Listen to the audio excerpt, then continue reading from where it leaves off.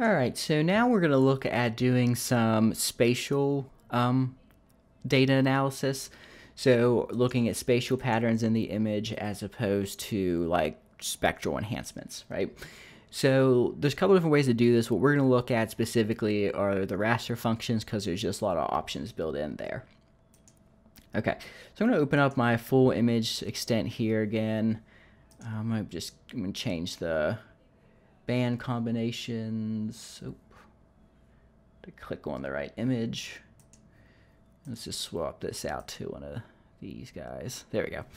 All right, so let's say we wanted to do some spatial filtering on this input image. Okay, so to do that, I'm going to go to the Analysis tab and then Raster Functions. Pull up the raster function window, and we're going to specifically look for a tool called Convolution. Okay, so you basically have to give this thing an input image and then tell it what you want it to calculate. So there's a bunch of built-in ones here. We have line detection, horizontal, vertical, left, right, diagonal, gradients, smoothing operations, Sobel filters, sharpening, and then user defined, which means you can actually build your own kernel here. So you could change the size of the kernel and then change the values in it. So it's actually really flexible. So this is probably the best way to do these convolutional spatial filtering type analyses in Arc. So for now, let's just pick one of the user-defined ones. I'm just going to run a smoothing. Let's do smoothing 5 by 5. So you can see here, basically weight the center one 12, and then you have different weights applied to the surrounding cells based on like its distance. So all the neighbors are 4, and then we have 1 when we go out to 5. So let's hit this and see what happens.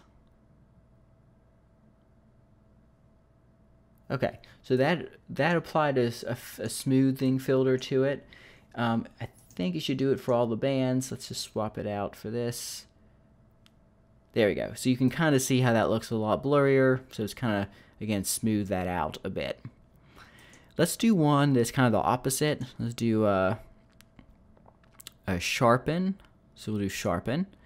And you can see the matrix for sharpening it there. Or the kernel. Hit image there. And then we'll hit create new layer.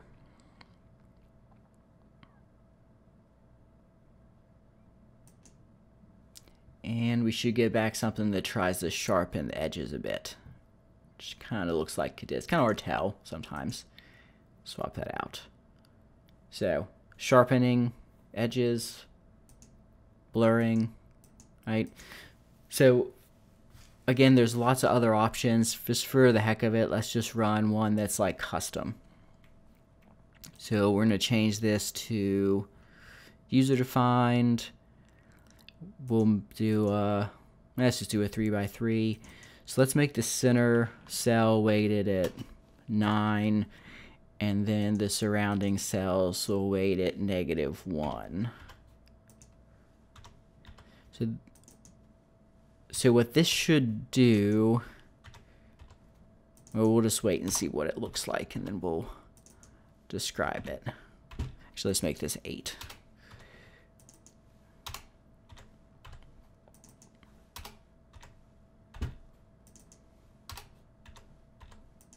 Okay.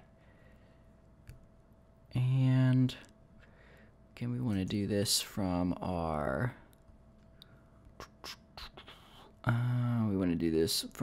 image. And okay, let's see what this does.